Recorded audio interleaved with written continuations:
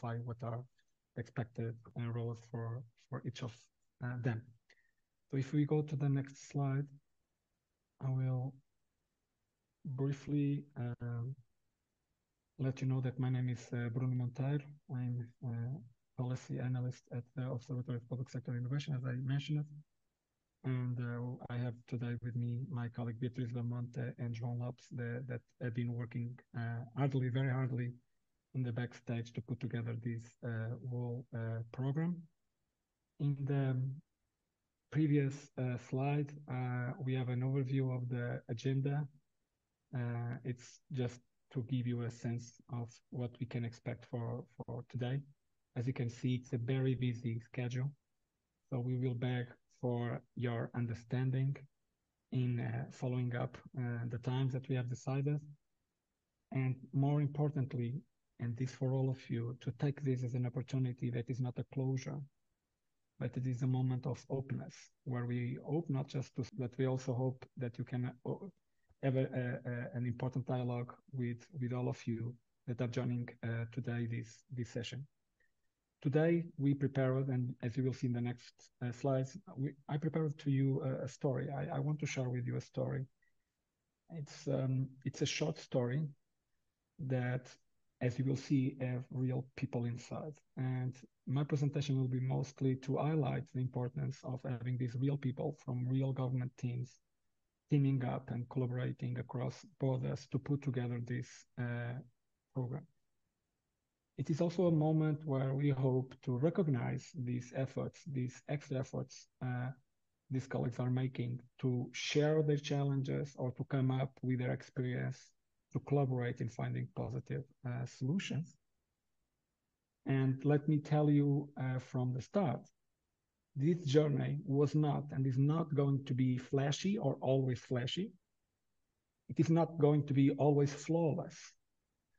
And that's why we have an experimental approach like the Innovation Incubator. It's a safe space for us to exchange and to learn in a protected moment where we can feel comfortable in coming forward with our doubts, with coming forward with our ideas without feeling the need to compromise what we are doing by creating that I will say special area to work together. At the same time, the incubation process is in itself an experimental initiative. We were not totally convinced that this is going to work, and it was in fact the reaction we found among the global community that proved that we had been eating something that could be positive, beneficiary for the countries that are participating. So what we are doing in this first edition of the Innovation Incubator is, of course, bringing value to these projects, setting up a safe space, as I mentioned, for teams to work across border. But it's also an opportunity for us to learn together, to improve what we are doing by accumulating learnings that we hope to generate together in the coming months. As usually happens, we started with a global exploration of existing incubators and accelerators for public sector. We identified that the public sector has its own specificities. There is, of course, incubators and acceleration in the public sector that have provided, I will say, a clear vision about what are the roles of governments that are not exactly the same as the roles played by other kinds of actors, for instance, in the private sector. And we have taken from this exploration of 88 case studies 2 important takeaways. The first one is that international borders, no matter what we say about globalization, still hamper the collaboration between governments. Other areas have been more efficient in collaborating across borders. Governments still have, I will say, a road to take to improve this kind of collaboration. On the other side, there was the well-identified need to strengthen this collaboration across borders by creating a shared platform, not just because some of the challenges are transversal, so they cross borders, but also because even when this didn't happen, they are very similar challenges that may call for collaboration in terms of the tools, in terms of the learnings, in terms of the experiences accumulated by different governments. In the next slide, you will see that based on these learnings, we identified, of course, opportunity to work around shared challenges, but also to bring together shareable knowledge that we can share, that we can make circulate across the borders. And for that in particular, we wonder if we could transform these blind spots where the borders are impairments for government collaboration into sweet spots. That means focusing specifically on that obstacle, making that obstacle the center of the innovation incubator. And that's why we developed, as you will see in the next slide, this model of a government-to-government innovation incubator that promotes this cross-border collaboration among governments that share similar innovation challenges. In the next slide, we see that this value proposition translated in a program that has, of course, this peer learning process, but also that brings on board experts that will contribute with insights, with their learnings to, I will say, nurture this process. We also hope this to be an occasion to provide recognition and visibility, very well-deserved recognition and visibility to many government teams, like the ones you are going to see, that have been making huge efforts to produce successful, impactful, value-creating initiatives. And at the same, and finally, this program wants to be a long-term support process. We don't believe in the magical properties of events per se. We believe it is important to weave together close relationships, create trust between teams. And the whole process of the incubator is precisely designed to do that. The next slide shows that we have been taking this whole process that already started in December 2023. So we kept working in a way in order to use iteration loops as a way to generate knowledge that we are using to improve the process while we are doing it. So since it is the first time we are running the process, we have been learning a lot. We have been adjusting the program as we walk, so to speak. In the next slide, you see that we identify in the call for challenges.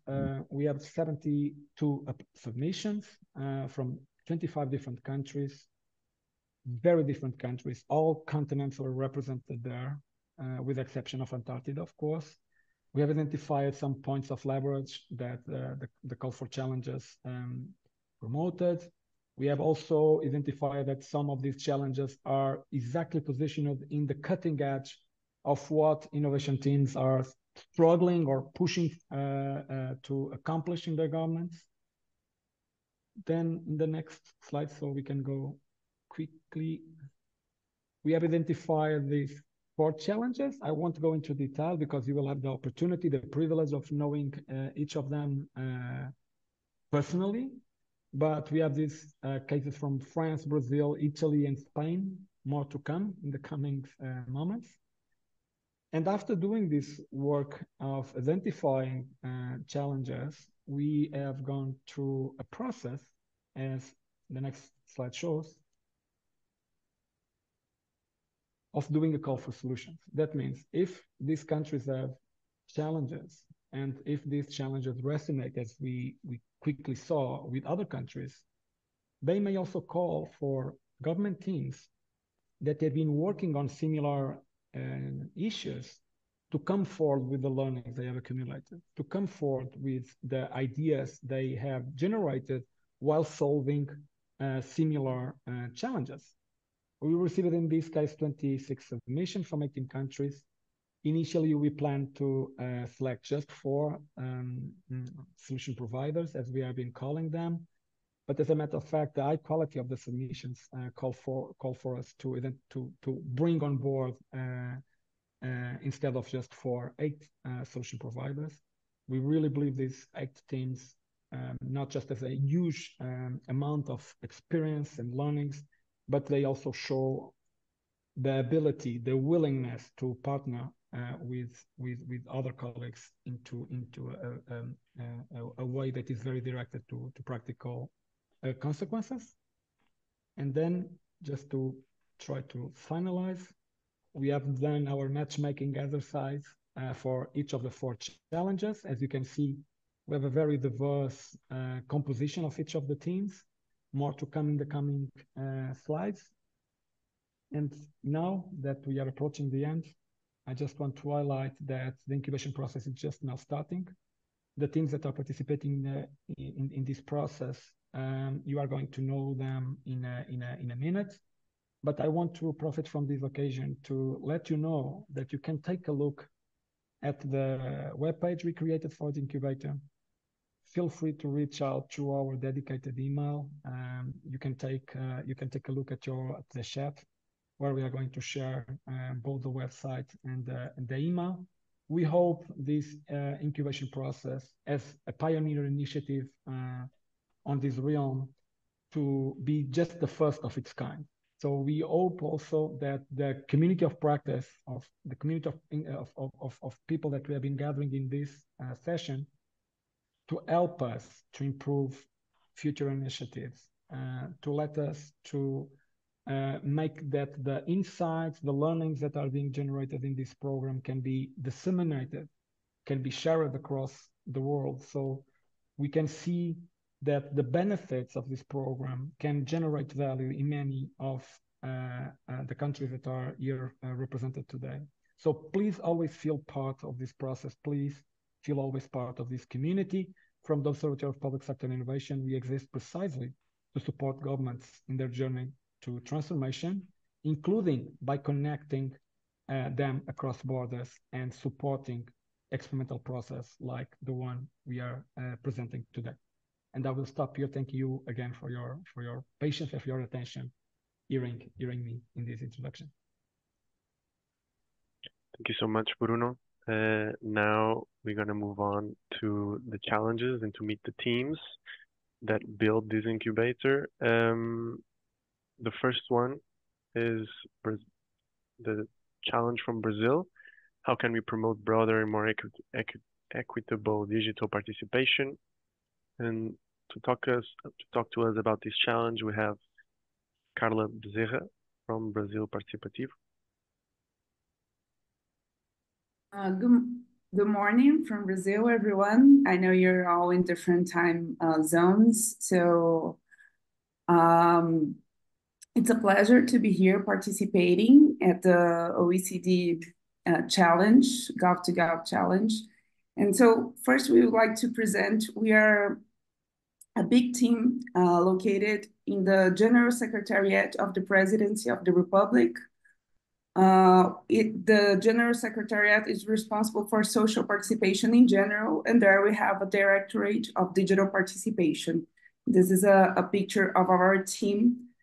We are all driven by the values, first, of democracy and participation for everyone, to include everyone, and all Brazilians to be able to participate. And that's the main idea that drives our goal in this challenge as well.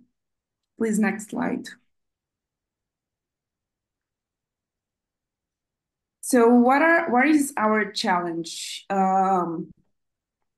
We want to improve access and inclusiveness of underrepresented and marginalized groups in Brasil Participativo. So the idea is with Brasil Participativo, we reached large audiences. In our first participatory processes, we reached about 1.4 million Brazilians, but we know we didn't reach everyone. We know there are specific groups that are not able to use digital tools for different reasons, either for infrastructural access or for digital literacy issues. So that's what we want to target in this challenge. So there are different groups that are outside the digital world, but specifically for this challenge, we're targeting low-income groups and Black people, which are the main population in Brazilian big cities peripheries. So we don't think we can target, for example, other indigenous people or other people who lack infrastructure, but maybe we can overcome by improving the access of the tool. So that's what we're targeting in this challenge. Next slide, please. So why it is important? I would say that it's for us, it's almost obvious that we need to include everyone, but well, ensuring digital inclusiveness is key to guaranteeing equitable participation, and including underrepresented communities is a way to reinforce democracy itself. And that's what we believe. When we are, by using a digital tool for us, which is merged with in-person processes, that's something that very important in our Brasil Participativo experience. We always connect the digital and the in-person processes. The idea is to get the best of each tool that we have. So the idea is that by amplifying participation, by increasing participation, we can reinforce democracy itself. So that's the key idea, and that's the key thing that we are addressing this challenge. Thank you, Carla, for that short presentation for such a big challenge. Now we have the solution providers, and we're going to start by the New York City Civic Engagement Commission, but with Oscar Romero. Thank you so much. Thank you, everybody. So my name is Oscar Romero. I am the Chief Information Officer of the Civic Engagement Commission. The commission was founded in 2018 by ballot measure to create more participatory democratic processes across the city of New York. As you can imagine, New York City is a very complex city. We have 8.5 million people, 40% of which are foreign born. We have more than 800 languages spoken in the city. And so one of the main ways in which we implement participatory democracy is through a process known as the people's money, which is our participatory budgeting. 2 years ago, we were challenged with the task of launching the first citywide participatory budgeting. And the key issue was, how do we do civic engagement in communities as diverse, particularly in those neighborhoods that face different forms of systemic inequality, whether it is limited access to infrastructure, different low indices in terms of different poverty indicators. And as you might imagine, the legacy of segregation in the infrastructure of New York City also limits and creates boundaries for low-income and diverse communities that go along the lines of race, ethnicity, and immigration status. So what we did is we partnered with a network of more than 100 community-based organizations. In a span of 3 months, we were able to create more than 500 workshops where we talk to people, whether it was focused on particular ethnic groups in particular languages that were facing different specific forms of inequality, whether it was being justice impacted by the criminal justice system in the US, or limited access due to different forms of disabilities that people experience. So in this collective effort, we were able to collect, to engage about 12,000 people, collect 4,000 ideas, and then discuss these ideas in resident assemblies, randomly selected to represent the diversity of each one of the boroughs that make New York City. With that, then we created ballots and then made the choice for New Yorkers to actually vote on what projects ought to be implemented. So what we're here to share is really how we go about creating train-the-trainer methodologies for large community-based organization partnerships. How do we collect and analyze this data? How do we integrate offline and online engagements? And most importantly, what do we do with all this input? Some projects can be funded, but many more things can become policy recommendations and can be part of like the public discourse way beyond our agency. So that's what we're here to do. Now I'll pass it back to Joao because we only have 3 minutes to get this show going. Thank you so much, Oscar. And now the next solution provider for Brazil's challenge is the Greater London Authority. I believe we have Selena here. Hello, hi, I'm Selena Holiday. I'm Head of Digital Engagement at the Greater London Authority, and I'm also the service owner for Talk London, which is City Hall's online community. On behalf of the Talk London team, we're really excited to be partnering with Brazil alongside the New York City Civic Engagement Commission on their challenge. So thanks very much for having us along. As a little bit of context, the Talk London reason for being is to bring the voices of Londoners into City Hall policy and programme making. We do this in order to help City Hall make better policies and programmes. And we can only do this if we're reaching and engaging a really diverse audience of Londoners. And London is a really diverse city.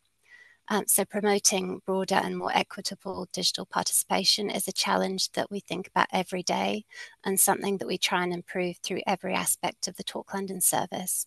And that includes everything from the user-centric processes we use to redesign the platform, to who we run user testing with and how we incorporate user insights into our program of continuous improvements, to the end-to-end user journeys which start outside of the platform, and to how we promote and use segmentation in our campaigns, and most importantly, how we communicate impact to our members. The Talk London team also has a remit to improve how the Greater London Authority runs digital engagement with Londoners. And we also know that the easier we make it for City Hall teams to engage through Talk London, and the more that we collaborate with them, the better and more relevant the opportunities for engagement we'll be able to offer to Londoners.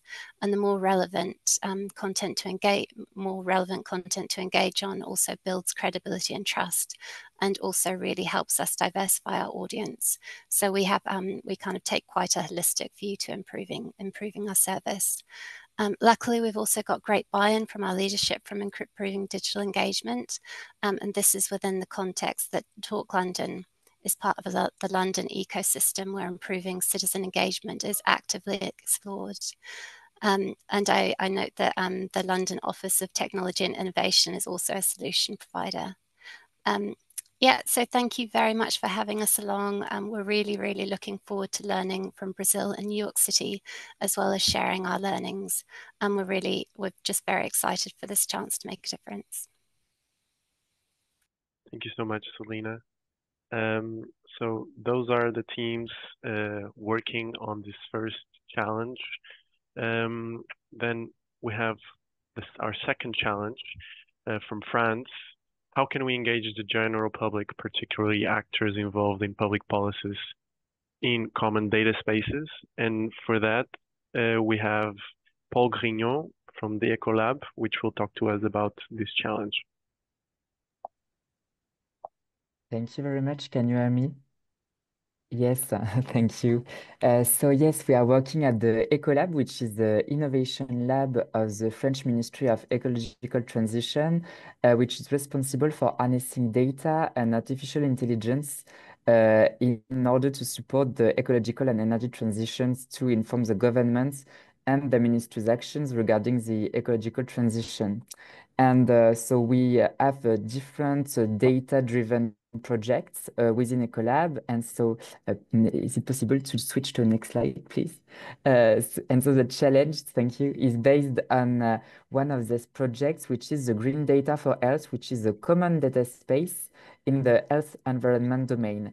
And so the Green Data for Health initiative is a common data space which aims at fostering the use of data in research and in public action regarding environmental and health issues.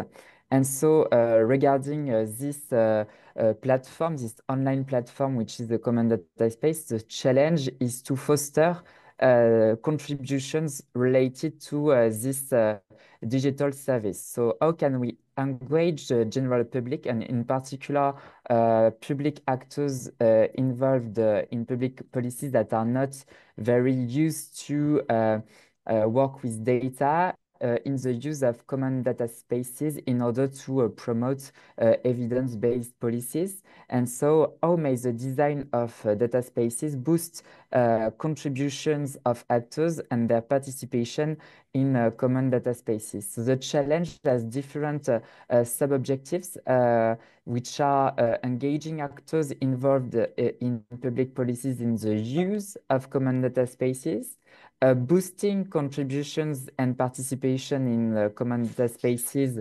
relying on behavioral insights in order to enhance contribution and participation to such digital services. And the overall goal is to increase the awareness of the data's added value in order to foster the adoption of data-driven and evidence-based mindset among public actors and among citizens. And so in the last slide, why is it important to solve this challenge? So it's important to increase the awareness about the added value of data and the benefits of sharing new data in order also to promote open data and then the evidence-based policies that can be derived from that. To increase the effective sharing of data sources and of the new knowledge which is derived from data, because data can be a real source of knowledge. It can inform public policies. To allow the emergence of new uses of data and to increase the value derived from it thanks to the common data space. And so the overall aspect is to, the overall objective, sorry, is to feed quantitatively and qualitatively on the long run this collaborative platform, which has to be collaborative, multi-actor, and durable in terms of use in order to make it a long-run initiative. And so the goal is to increase the interactions also among the different contributors, on the one hand, data producers, and on the other one, data users. Thank you very much. Thank you so much, Paul.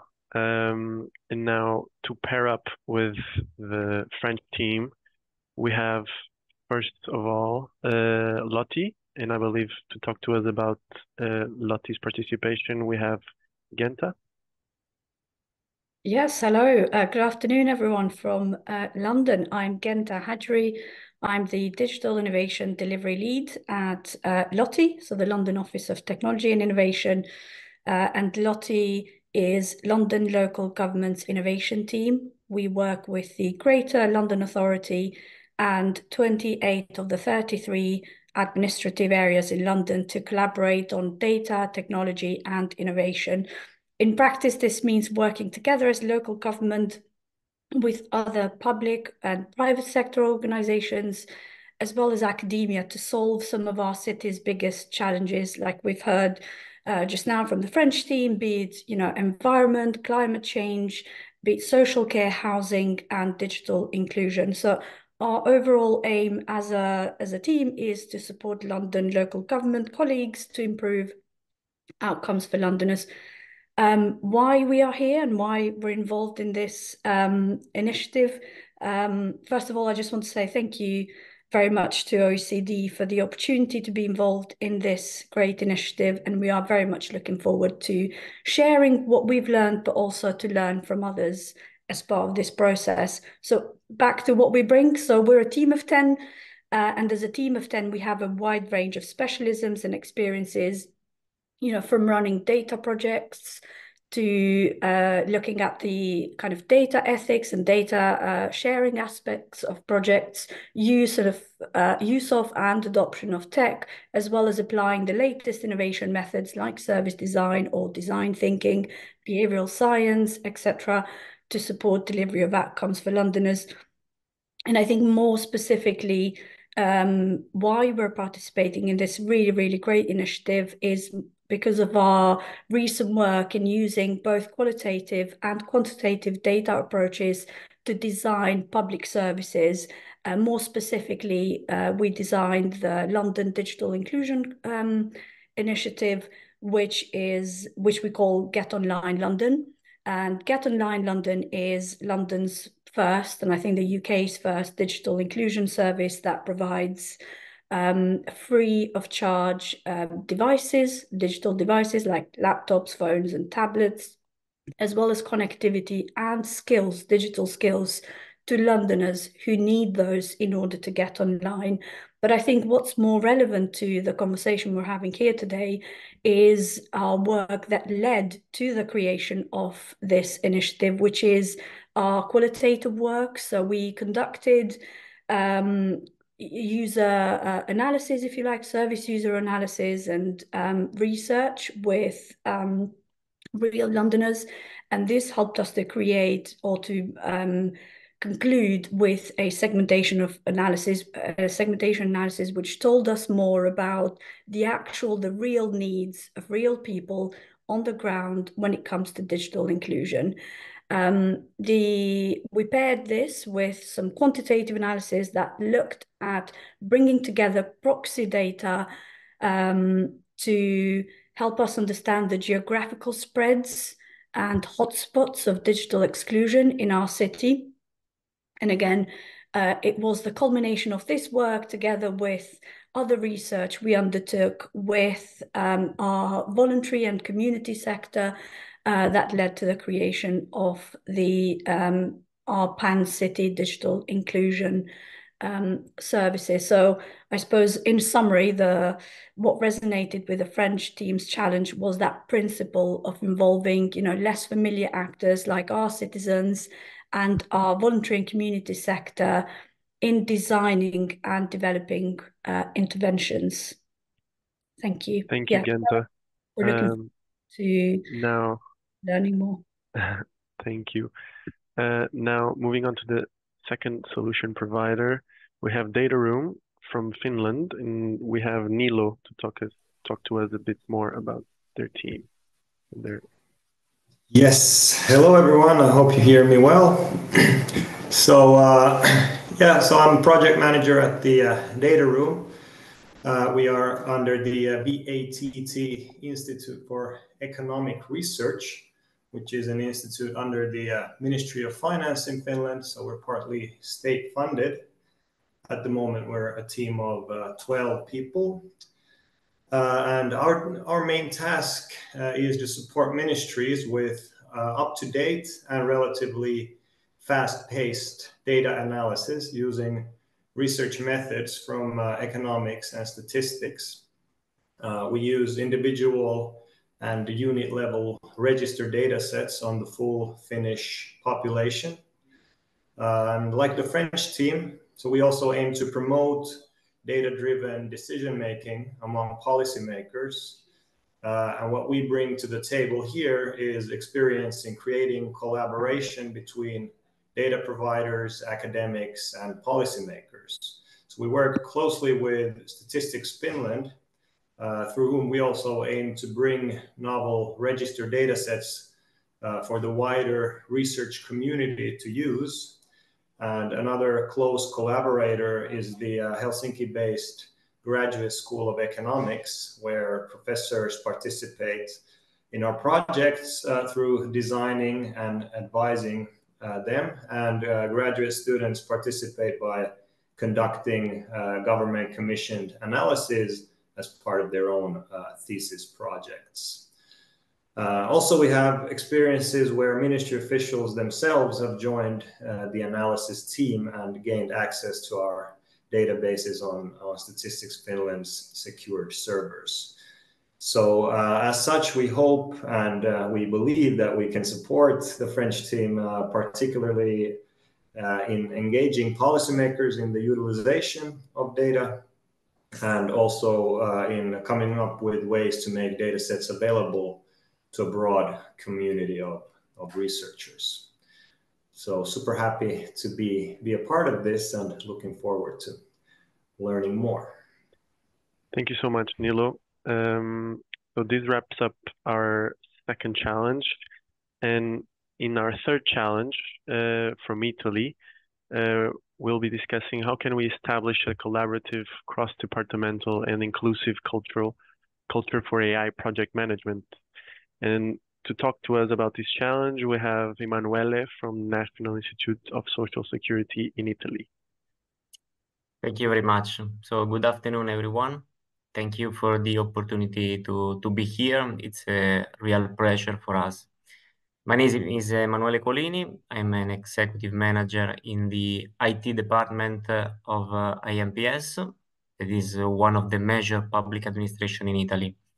So who we are Our team can be defined as a cross-functional unit because it's composed by members of the IT department, me and Antonino Cipriani, but also we have the participation of Valeria Bonavolontà that in IMPS deals with international relations. So our team for sure collaborates with other departments in our big, let's say huge organization in order to improve work processes and conduct cross-departmental projects in IT environment. But we are also actively involved in international collaborations with public entities from other countries to promote the exchange of the best practices in the public sector. So next, please. What is the challenge? The challenge we face is to establish a collaborative, cross-departmental and inclusive culture for AI project management. So actually in IMPS, we are experimenting AI technology in our project since 2021. And as we know, AI projects require not only technological expertise, but also the coordination of different skills. So we would like to create an AI competence center, a dedicated unit within the organization with the goal to foster internal AI development, share best practices within the organization, and disseminate them across public administrations.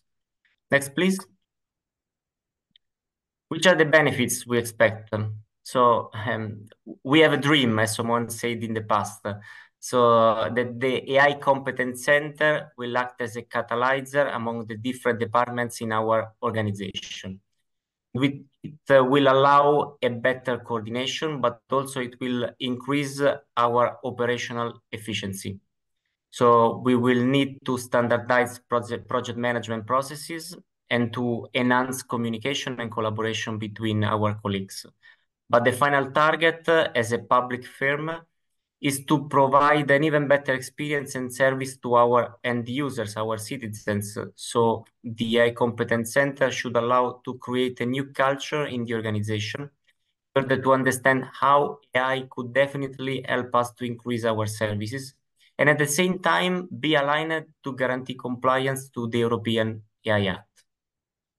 So thank you very much for your attention, and we look forward to your support and the collaboration in this exciting journey. Thank you, Emanuele. So now that we know Italy's challenge, we'll get to know the teams that are matching up with the Italian team. And the first one is the Norwegian Digital Agency, and we have here Heather that will talk to us a bit more about their team and their collaboration. Hello, everybody. It's lovely to be here today. I'm Heather Broomfield, and my colleague here, Øystein Osnes, has joined me here today as well. So we come from the Norwegian Digitalization Agency, or better known as DIGDIR, and our role is to encourage faster and more coordinated digitalization of the public sector in Norway. More specifically, Øystein and I work in the National Resource Centre for Sharing and Use of Data within the agency. This is a team of about 10 people, and we work very much to support the public sector in both the sharing and use of data. So obviously AI is a major part of what we do.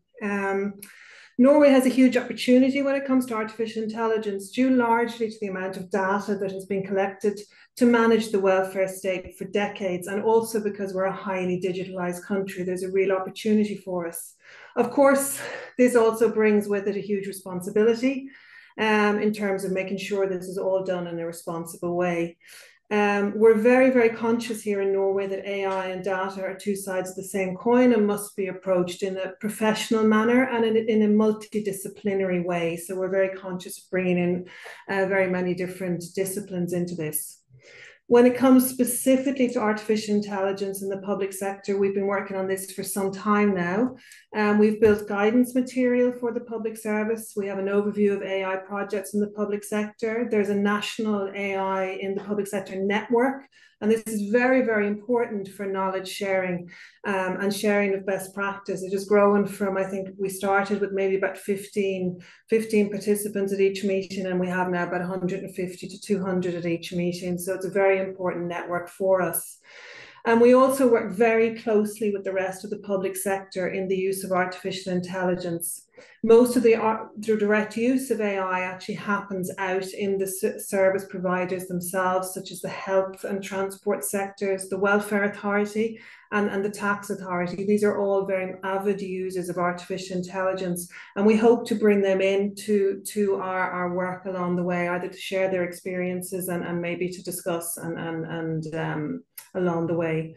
So I suppose it just is left to say thank you very much for today. We're very excited to be part of this work. We're very much looking forward to working on this challenge and learning it during this challenge as well, because as anyone knows, working with AI in the public sector, none of us are experts here yet, and we're all learning together. And we were very much looking forward to sharing what we do have so far, and together with Italy, and of course working with the Netherlands along the way as well. So thank you very much. Thank you so much, Heather, for the kind words.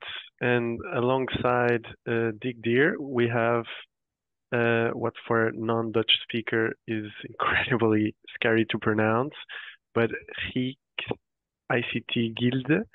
And we have Robert Bos to talk to us a little bit more about their contribution. Yeah, so I will pronounce it correctly. My name is Robert Bos. I'm from the Rijks ICT Gilde. Typical Dutch name. I'm working at the Dutch government. At the Rijks ICT Gilde, I'm the head of product. And I'm also involved in a project that is part of the Ministry of Internal Affairs and Kingdom Relations in the Netherlands. They now have a team, an AI validation team, and that is a team that is part of the Department of Policymakers.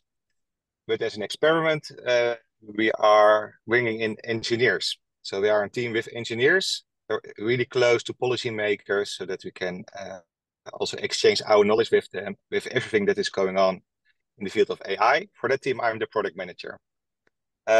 Besides bringing in our knowledge into this department, we are also collaborating with other AI and governance teams from other ministries and government-related organizations.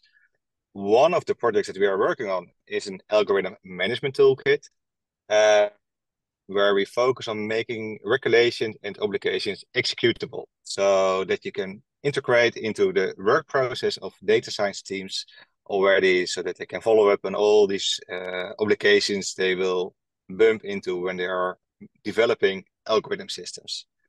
So that will become a central platform. We're also calling it algorithm bookkeeping, with the idea that you can make it more transparent, more explainable, that it will be easier to do audits, that you can publish in registers, because in the Netherlands we already have an algorithm register, but in following up in the AI Act in the year we'll also have an European algorithm register. So we are preparing for these developments as well. So that's also what we're going to bring into this challenge, because maybe really typical for the Dutch market, but we have learned a lot in the last couple of months, and we would like to share our experience and ideas with the Italy team. And we are also curious to hear more about their ideas, because I think if we can collaborate on these fields, we can also figure out a solution that can work for Europe and maybe even for other countries as well. The other nice last closure thing from my side is that we are working fully open source. We are doing everything on GitHub, so everyone can follow us, because we are working from the principle that public money is public code. So we are making as much as possible available for everyone. Thank you so much, Robert. So that is our third challenge. And last but not least, we're entering our fourth challenge from Junta de Andalucía in Spain, in how can we improve accessibility to public services for people in vulnerable situations and at risk of exclusion. And for that, we're going to have Esperanza explaining their challenge. Good afternoon for everyone. We are very delightful to be here with you, and we hope to learn a lot of you. To undertake this challenge, the Junta de Andalucía has a versatile and multidisciplinary team of experts in law, information technology, statistics, citizen services, and innovation. This project is transversal for the entire organization. although it's led by the Public Function Department, depending on Ministry of Justice, local administration, and public function. Additionally, it's supported by the Ministry of Presidency, responsible for territorial administration, the Digital Agency of Andalusia, and the Public Administration Institute, responsible for innovation, an area in which they have extensive experience. Next slide, please. Junta de Andalucía has been immersed in a digital transformation strategy for years, which has enabled us to establish a structure for in-person services called registration offices, the O12 telephone service, and an artificial intelligence chatbots. With the new innovative public administration strategy that we are implementing, we aim to take a step further and focus on citizens and the important moments in life. Services will be digital by default, but without leaving anyone behind. We can't forget the percentage of Andalusians at risk of social exclusion, people with disabilities, and the increase of elderly people living alone, particularly women, because of their longer life expectancy. And of course, people living in remote rural areas. One of the lines being defined is the removal of access barriers to services in general, with a particular emphasis on electronic services. This challenge aims to focus on avoiding exclusion for two main groups, like the aforementioned people in vulnerable situations due to poverty, disability, age, and people in rural areas far from in-person services centers. Next slide, please. We have an extensive network of in-person services, but it doesn't cover 100% of the territory. With the new strategy, we aim to build a true network of assistance and support that provides full coverage using other peripheral centers, such as agricultural district offices, employment offices, medical centers, puntos vuela, etc. The objective of our strategy is broad. In regard to this challenge, it's to build a true network of assistance and support for citizens in fair conditions through the existing peripheral administration, making the project feasible and sustainable over time. What we want to achieve with this project, a set of initiatives, successful or not, carried out by other countries that can help us decide whether to follow routes already taken by others, new ideas and new ways to remove barriers that we can incorporate into our strategy, and feedback on the measures planned based on the experience of other countries to increase their viability and chances of success. That's all. Thanks for your attention. Thank you, Esperanza.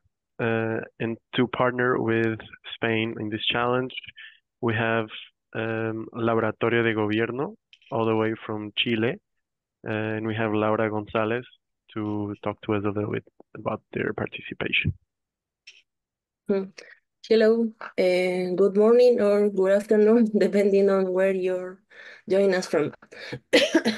My name is Laura González Casanova. I am the acting head of the Agile Consulting Service of the Government Lab. First, let me introduce the Government Lab. We are a state agency under the Ministry of Finance. Since 2015, we have been driving the transformation of the Chilean government through a public innovation model. Our mission is to co-create solutions to priority public issues while establishing and measuring the innovation capacities within public institutions. Based on our experience, we have identified various elements that can help public institutions achieve sustainable innovations.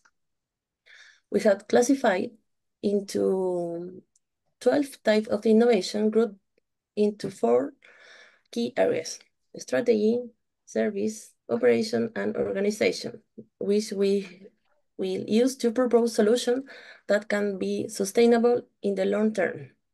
On the other hand, our approach is guided by 5 principles of public innovation. First, people at the center. We place the focus on users, public, civil servants and the public to improve their quality of life.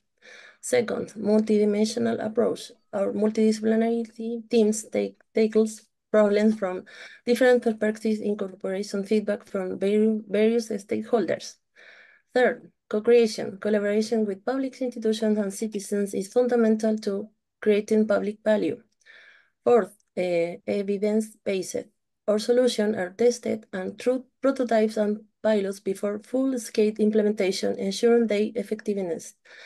Fifth, implementation-oriented. Our project aims to become public policies that create positive impacts for institutions, civil servants, and the broader public. An excellent example of our work is the Electronic Family Pocket project, developed to assist families in managing the rising cost of food. This initiative provides a monthly financial benefit through a state bank account, especially for food purchases.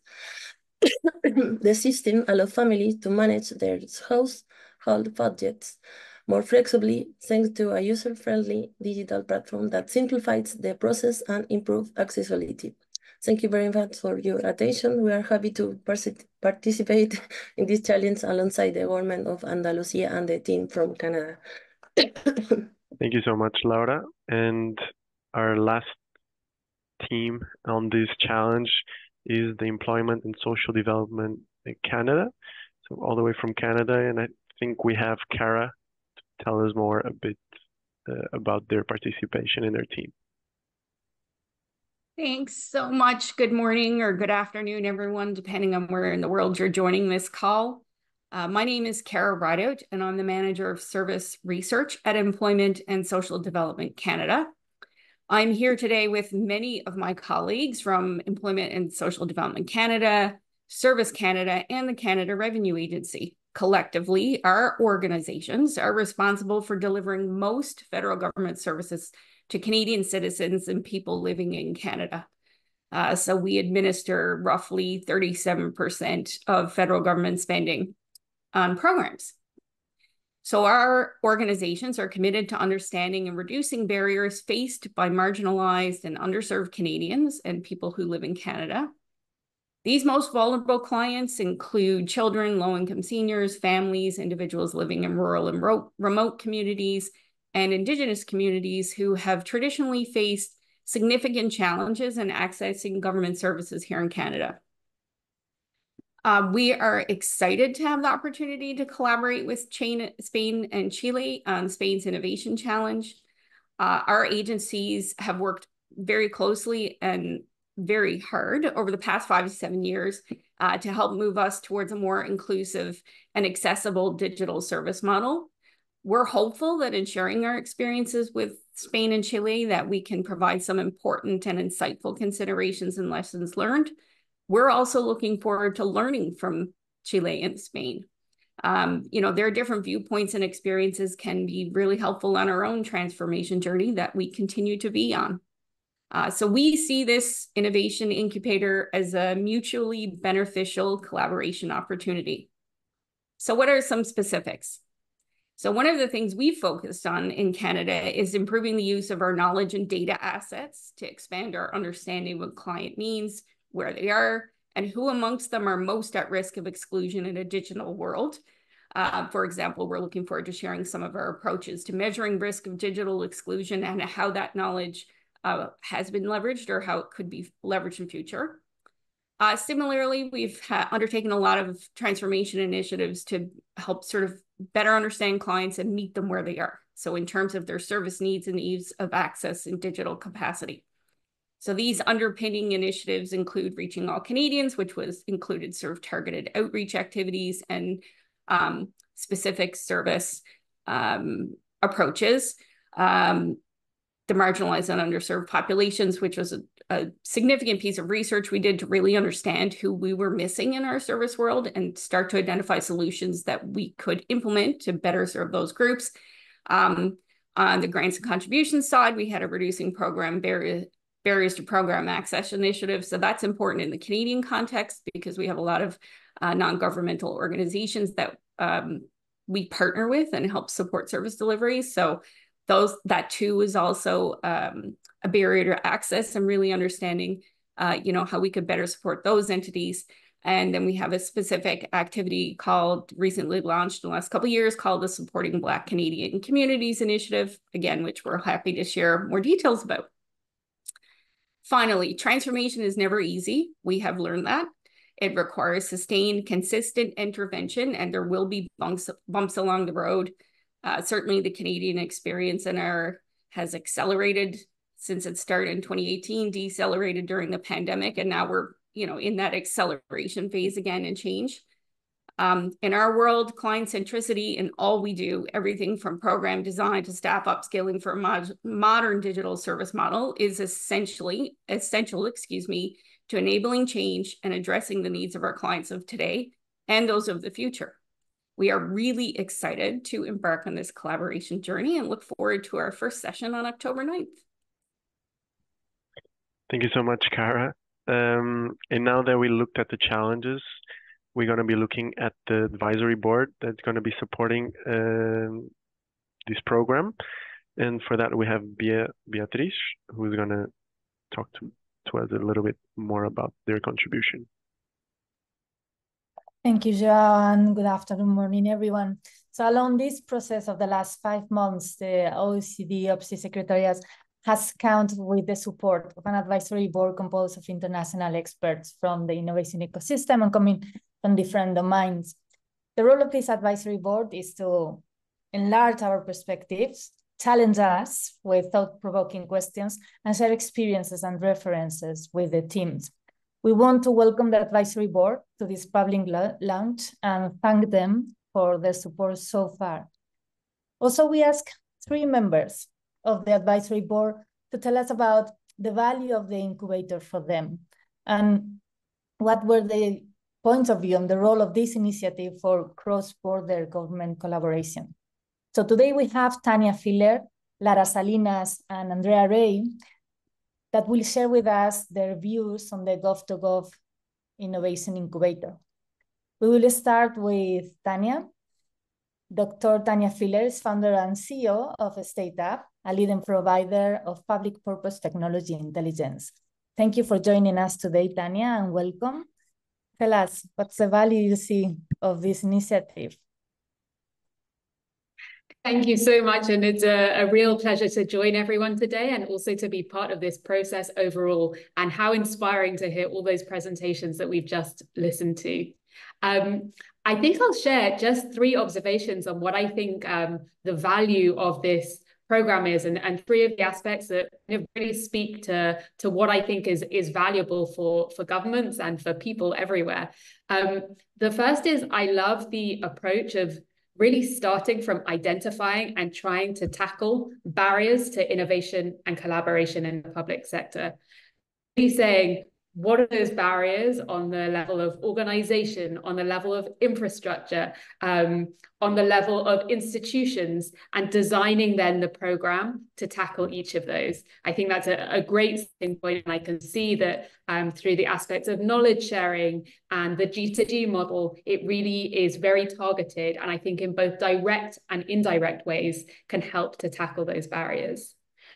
The second is that I love the idea that this can be a way to scale the impact of innovations.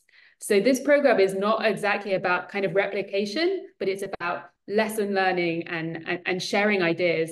And that's then a way to really scale the impact, including, of course, across borders of individual products, but more to the point, the thinking behind them, the ideas behind them, really scaling the impact on that level.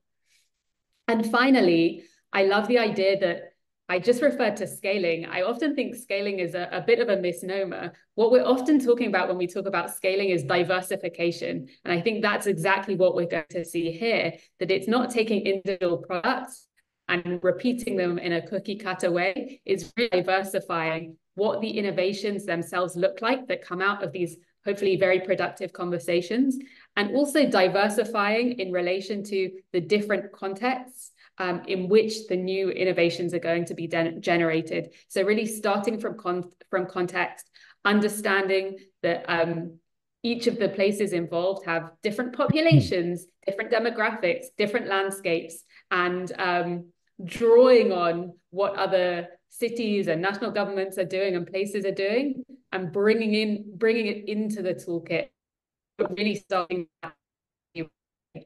I think those three elements: tackling barriers, scaling the impact of innovation and the ideas behind them, and then diversifying innovation and starting from context. I think each is incredibly valuable, and I'm sure will produce very, very good outcomes from the program overall. Thank you. Thank you so much, Tania. We continue with Dr. Lara Salinas. Lara is a design researcher and educator, co-director of the Service Futures Lab at London College of Communication, University of Arts, London. Lara, thanks for coming and welcome. Tell us, how do you see this initiative? Thank you, Beatriz, and thank you everyone for sharing the challenges, the solutions, and your reflections. So I think Bruno has already given a very good overview, and so has Tania. But I think I wanted to talk or reflect a bit about how the program is creating a safer space for innovation. Maybe what Tania was referring to as that space for learning and for sharing ideas.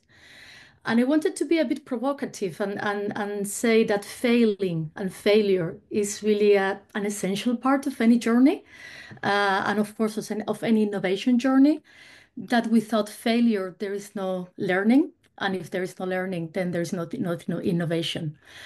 However, I think we are very little failure tolerant in innovation, and in particular in public sector.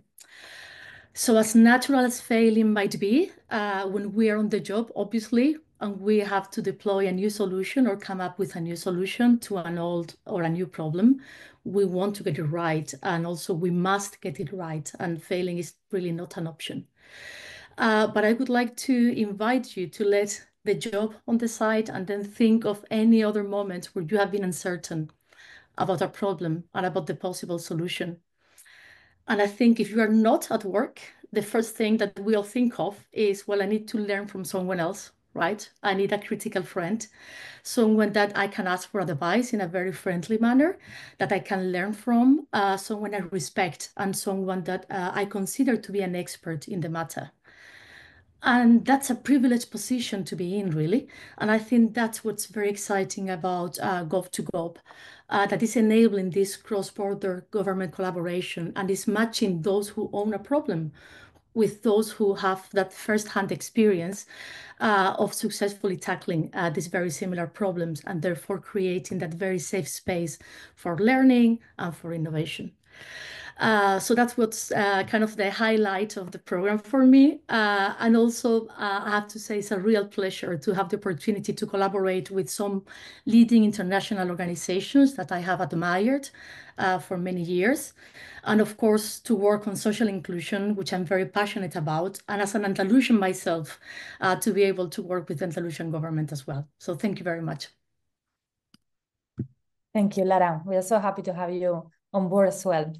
So now it's the turn of Andrea Erey. Andrea works as Policy Officer for Public Sector Innovation and serves as team leader in the Organizational Development Matrix at the European Commission. Andrea, thank you for being here today and welcome.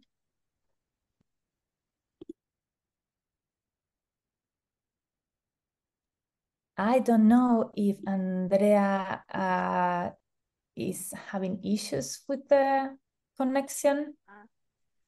No, indeed, I had issue with the not switching on my mic. Okay, there you are. Yes, thanks. So I want to thank the challenge owners and the solution providers for their commitment to solving these difficult challenges. I will work more closely with the challenge that the Spanish government team introduced. I accompanied the work of the observatory since its establishment, and I saw it evolve from a research project into a brand, or like a go-to place for knowledge on innovation in government over the years. And now it has reached another major step in ambition and also in maturity, as it supports these multi-country collaborations, cracking tough challenges in government in the Incubator program. Now, this is an important momentum, I feel. to celebrate years of investment, the growing community of governments committing to innovation, the growing appetite to collaborate across borders, and the hard work of dedicated professionals behind the whole program, especially the OPSI team. So thank you, team. I personally work in the organizational development side of the business at the European Commission in the Research and Innovation Service. I find that in general, public service is great in coming up with ideas, conceptualizing, defining solutions, and building strategies. But we are a lot less successful when it comes to embedding the new solutions into the existing system and scaling the new solutions and learning from the innovation process. Often we implement a project quickly and small scale, and hop, we turn to the next project on the to-do list. In my view, it is not the innovation project teams alone that should take the trouble to scale the new solution, manage the idea upwards in the hierarchy and to fight the uphill battles or to document the learning from the experience, but alongside the organizational development teams that then can cater for the benefit of the whole organization. Today, unfortunately, way too many valuable public sector projects remain fairly small and stay local, never become visible for the whole organization. And this also means that only incremental changes survive over time. But we have seen and heard many inspirational cases, some of which was introduced here already in the session. We can see that the dominant logic that built the command and control regimes for managing public spending is actually changing, even if it's not as fast as we wish it was, but changing. The work of government teams we heard in this session and the OPSI team are the living proof of that.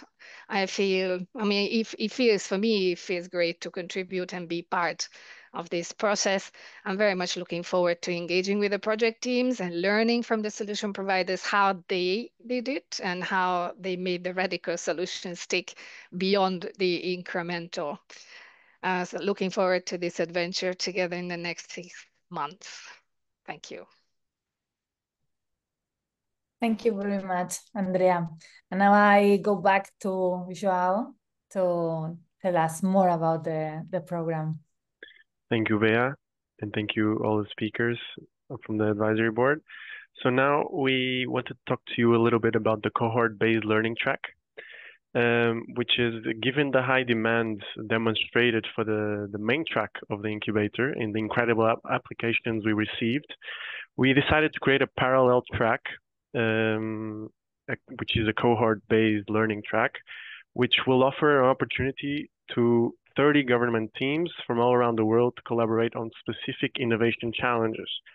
So this track is anchored on 5 thematic sessions, working on themes such as open experimentation, cultural transformation, citizen involvement, evidence-based policy making, or scaling public services. And the idea is that in each session, 3 selected innovation challenges will be presented, and through a structured collaborative method, teams will learn from each other novel ways of working, exchange resources, and share opportunities with each other. And to talk to us about the value of this track, we have some participants, namely Eva Brozova, who is the Deputy Director for Strategic Development and Chief Strategy Officer at the Technology Agency of the Czech Republic. And Eva, we're excited to hear what value do you see in this cohort-based learning track. Good afternoon, ladies and gentlemen. I hope you can hear me. First of all, on behalf of myself and of the entire team of our agency, let me express our gratitude to be part of this cohort-based learning track running in parallel to the OECD Gov2Gov Incubator. We appreciate very much that you opened this possibility also for other high-quality applicants beyond the initial 4 for the incubator. And I personally believe this really makes this inclusive approach will bring additional impact and amplify the impact of the whole OECD initiative. So we are bringing a challenge which is from the area of support of research, development, and innovation. Our challenge is called Developing Strategic Approach Towards Funded Projects to Maximize Their Impact. Basically, just shortly to introduce the challenge, we are the major provider of support to applied research in Czechia. We have already funded thousands of projects, and now we need to enhance the system, how we work with the projects to bring more impact. And basically, we want to work with the researchers, with the excellent projects we have and their research results to for better evidence-informed policymaking, to enhance our calls, but not only our calls, but also some strategies in the Czech Republic, like the smart specialization strategy. And for this, we need to explore new methods of work with the researchers, like some foresight methods. So basically, the key reason why we are here, why we wanted to join the incubator, is that this is a unique opportunity that we will receive some valuable insights from the expert from the OECD and also from the international peers who will be part of the cohort-based learning and who might have faced similar challenges. I want to learn best practices, but also what really resonated with me was what Lara Salinas from the board said about failure. We really want to hear perhaps some criticisms because we have some path that we chose for this challenge, but maybe it's not the best path. The best path, we might hear some criticism, and this could help us to avoid some blind alleys. So this is a great motivation for us to take part of this. Anyhow, we have our experience with similar knowledge exchange from TAFTI network, the network, the European Innovation Agencies network, and we have great experience from this. So we hope through the OECD, we will again gain another angle to our initiative. So this will push us forward similarly to how TAFTI knowledge exchanges push us forward. Moreover, we are also keen to learn from the others, from the other challenges and the sessions that we'll be taking part in. And I must say that the topics that you chose for the 5 sessions are very much relevant for us as well. So we hope to learn a lot through this and bring fresh ideas from these initiatives to our agency. So thank you very much for this, and we look forward to collaborating and participating in this exercise. Thank you. Thank you so much, Eva, for those insights. And now we also have with us Almendra Orbegoso. She's a researcher in the Service in Digital Innovation at the Laboratorio de la Secretaría de Gobierno y Transformación Digital de Perú. And she will also share with us what value does she see in this cohort-based learning track. Thank you very much. Good morning, everyone from Lima, Peru. Well, I work as a researcher at the Laboratorio de la Secretaría de Gobierno y Transformación Digital de Perú. I'm here representing Niñas Digitales Peru, that is an initiative aimed at empowering girls by developing their digital skills through innovative methodologies in public schools, inspiring them to pursue careers in science and technology. And as a team, we are grateful for being part of the Gov2Gov Innovation Incubator program. We think it is an inspiring opportunity as part of this cohort-based learning track. We believe it can unlock a potential for our project by addressing one of our main challenges, that is scalability across Peru's diverse public educational landscape. In early stages of the project, Niñas Digitales Peru successfully reached over 7,000 girls through online programming workshops that gave us key insights about the process. Since the approval of the National Policy of Digital Transformation in mid-2023, And given that Niños Digitales is one of the prioritized services in said policy, we have initiated a comprehensive redesign to enhance the program's effectiveness and ensure a long-term focus on achieving its such objectives. Through user-centered design process, we uncovered key principles that shape the development of program focused on equity for girls, ensuring relevance and safety, promoting a community-based and collaborative approach, and maintaining an iterative and simple model by leveraging the resources available in each public school. We believe that Gov2Gov Incubator program offers cross-border expertise that could help us overcome these challenges, whether through innovative approaches or by learning from similar experiences in other governments. At its core, Niños Digitales Peru is driven by the urgent need to close this gender gap in technology by empowering girls with essential digital skills, and more importantly, the confidence to explore and thrive in this traditionally male-dominated field.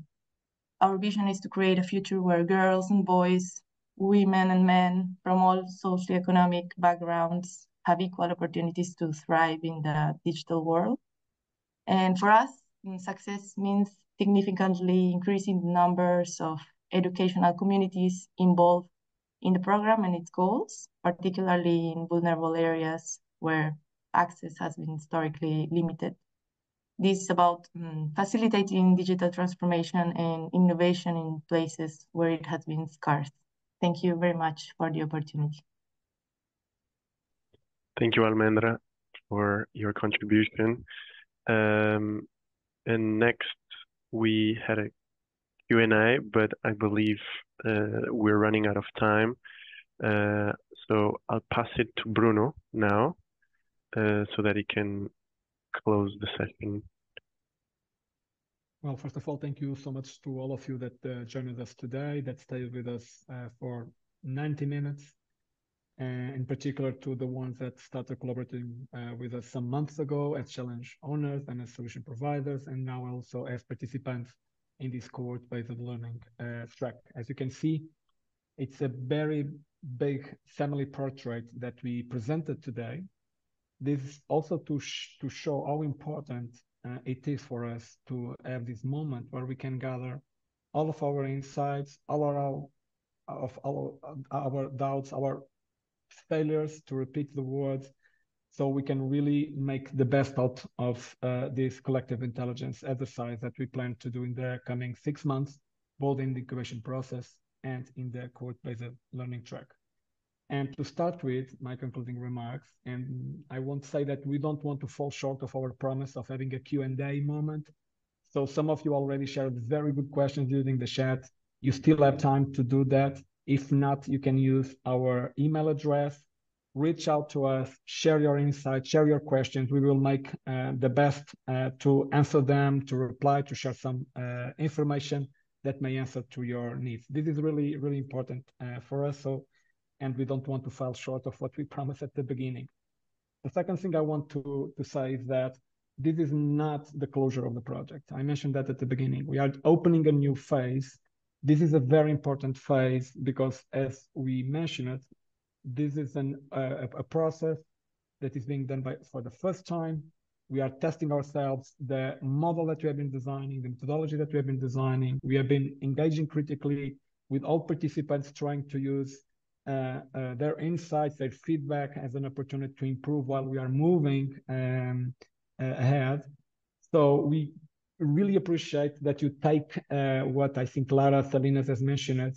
This is an opportunity to find a safe space where we can, of course, learn with each other, exchange our ambitions, but also where we can try out things that do not have their success guaranteed from the onset. And I like that expression of using the innovation incubator as your critical friend. That's precisely the point of the innovation incubator. The innovation incubator is being done to deliver value, to create impact in the projects we are running.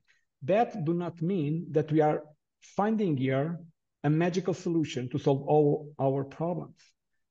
At the same time, we believe this is an important as a demonstrative example how important it is to connect across borders, but also how possible it is to make it happen. So thanking very particular to the European Commission program Horizon Europe, because it was this program that enabled the OECD Observatory of Public Sector Innovation to set this program, to invite the community to share their challenges with us, to come up with their potential solutions to support other countries. We appreciate also the opportunity to enlarge the invitation to all of you to share with us any comments, any ideas that you may have. As I say, being this an experimental initiative, we depend on the feedback we are receiving, the ideas that you may have regarding the future of the program, the continuation of the program. It's a great moment for us to expose us to critiques, to suggestions, to ideas for the time to come. Trying to keep it short, thanking again to all the challenge owners for stepping in. We know it is not easy to come forth and let others know that we need support, we need help. We are available to exchange ideas. So we really appreciate your work as pioneers in this project. We also want to thank to all the solution providers that are in a very, I would say, engaged way coming forward with all the knowledge and learning they have accumulated. Some of them have things that went very well, others probably not so well, as an opportunity to enrich other colleagues' initiatives and projects. And finally, to let all people that are participating in the cohort-based learning track, we are talking about 30 different teams. So in addition to the 12 teams that are participating in the incubation process, we have 30 additional teams participation in the cohort-based learning track that we really count on you to touch on these very cutting-edge issues. Some of them, as Heather has mentioned right at the beginning, do not have yet a clear answer, do not have yet a preset rule of thumb that we can use to solve it. So we really appreciate that you come forward and that you make the partnership to be not just the end of the conversation, but the starting point for new, unexpected, I hope, ways of delivering value to our public administrations, and of course, providing better lives for our citizens and for our societies. Thank you to all of you that stayed with us. We really appreciate the time that you spent. Please feel free to reach us directly using the email address we already shared. We will again appreciate any questions, any ideas that you may have. If you just want to keep following up the program, let us know. We will do our best to keep you